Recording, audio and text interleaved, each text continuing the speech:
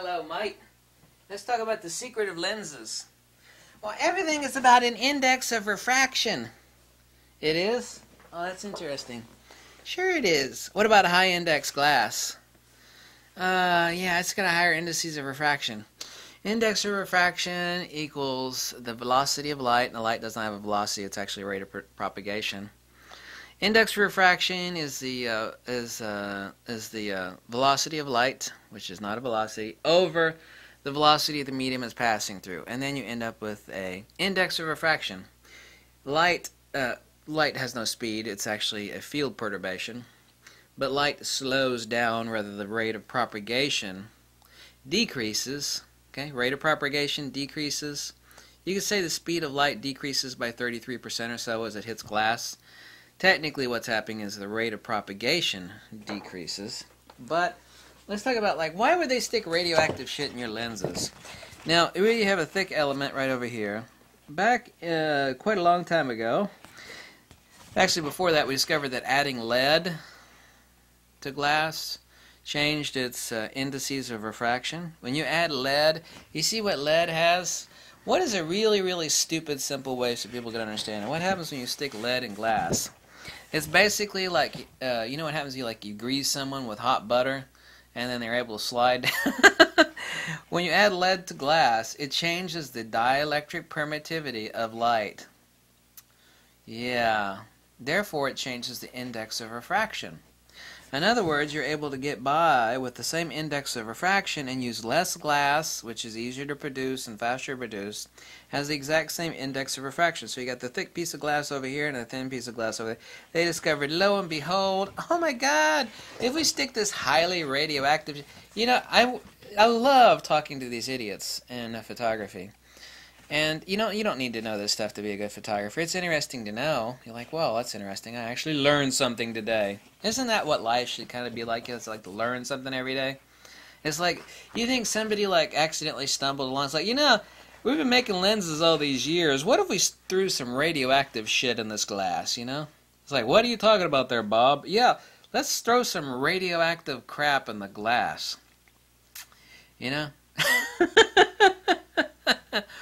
Now, people say if you add thorium to the glass, it changes the index of refraction. Well, that's true, but that's a description, girlfriend. You know what a description is? A description is not an explanation. No, index of refraction. We have high index glass over here, and we have a normal refractive index glass over here. So we're able to make this thinner. I used to cut down lenses for glasses. I worked for Southland Optical, Super Optical Express, and Monfreid Optical, and one other place I won't name because they're horrible.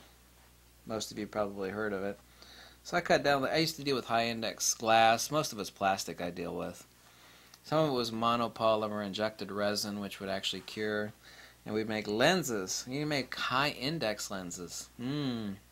So the refractive index equals the velocity of light over the velocity of the medium. See, most people don't know that light slows down. It doesn't really slow down.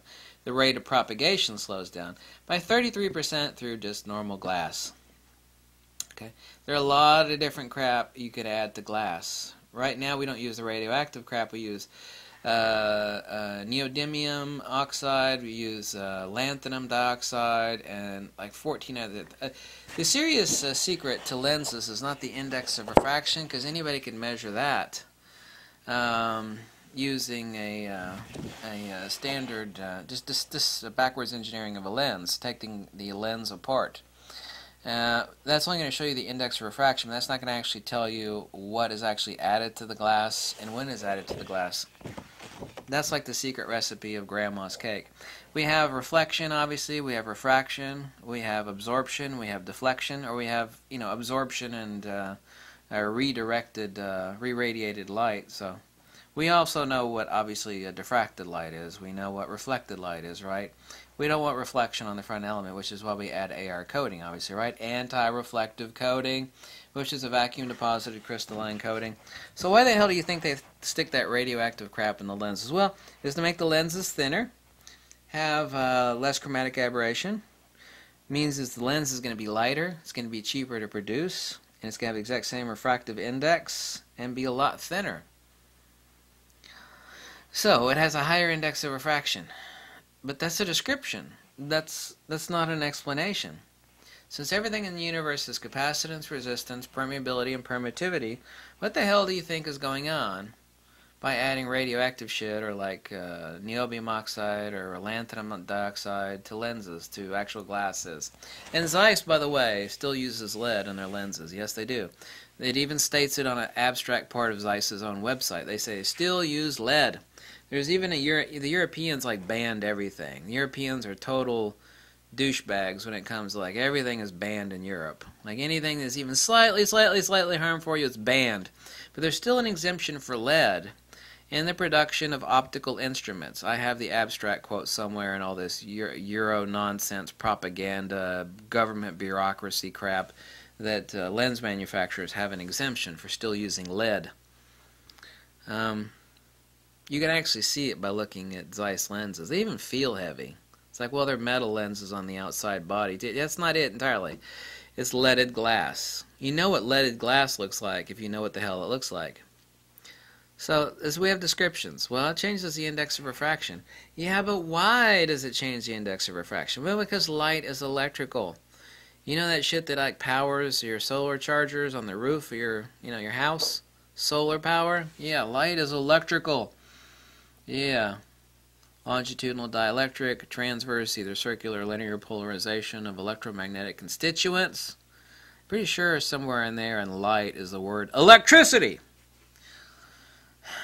By adding these compounds to the actual glass, it changes the dielectric permittivity of light as it passes through it.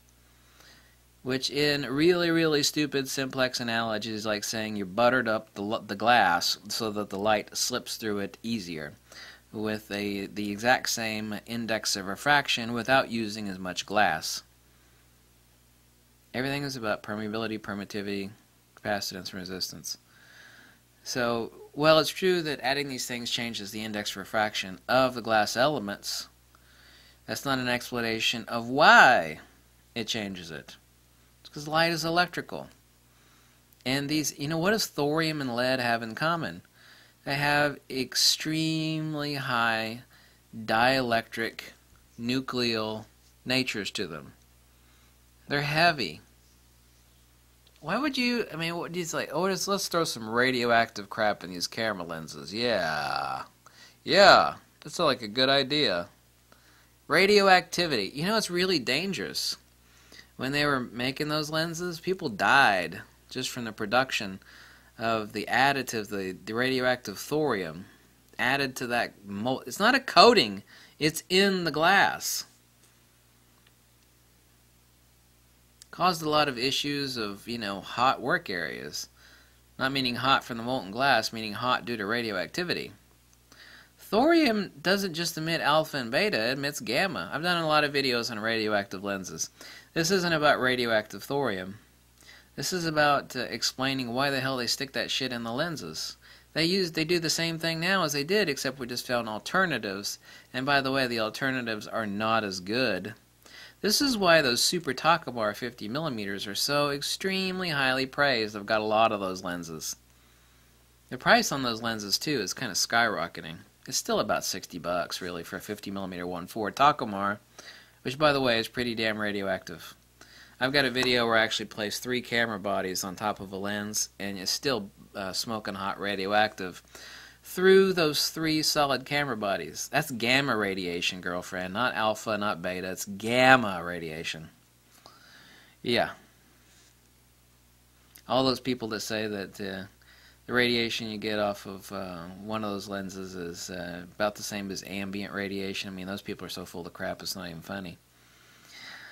Anyway, I thought you'd find that a little bit of information neat, because that is the reasoning behind the high indices of refraction. By adding these specific lead, radioactive, we don't use radioactive crap anymore in lenses, to the lenses.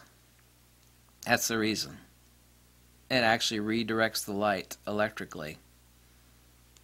That is what changes the index of refraction, the IR of the lens. So, there you go. There's the information, Those are, too, still today, the secret formulas of glass. Zeiss has their secrets of what they add to the glass, and when they add it, and in what amounts. So disassembling a Zeiss lens and checking the index of refraction and the parameters of each lens will never tell you what is in that lens and in what quantities and when it was added in the process. Doesn't tell you that. Those are still the secret recipes today of all lens manufacturers. There is no denying that. That's a hardcore fact. Thank you for watching so much. Catch you later. Okay? Bye.